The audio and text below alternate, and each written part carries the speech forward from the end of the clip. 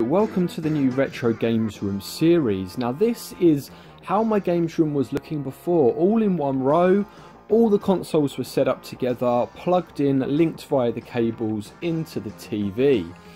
Now I really like this setup and only actually redid it a few months ago. I was absolutely loving it, it was fantastic.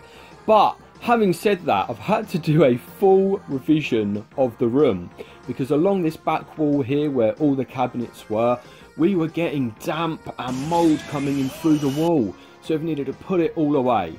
So essentially now we've got this new side setup. I've got a Nintendo shelf on the bottom with my retro consoles and some of my Nintendo amiibos just chilling out there. I can change them out, swap them round every other week, can make it look cool as I want.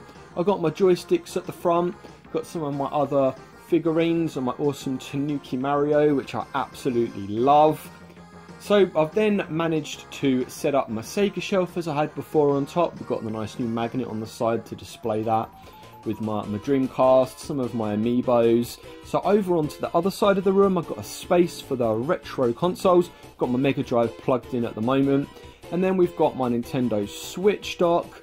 I've got PlayStation corner, I've got my nice new pink PS2, some of my Monster Hunter figurines hanging out there, and my PS3 to go along with it, with my Guardian amiibo and little Sackboy there. Over by my radiator, I've got my old Guitar Hero gear. There's the director's chair, that's the camping chair all the magic happens from.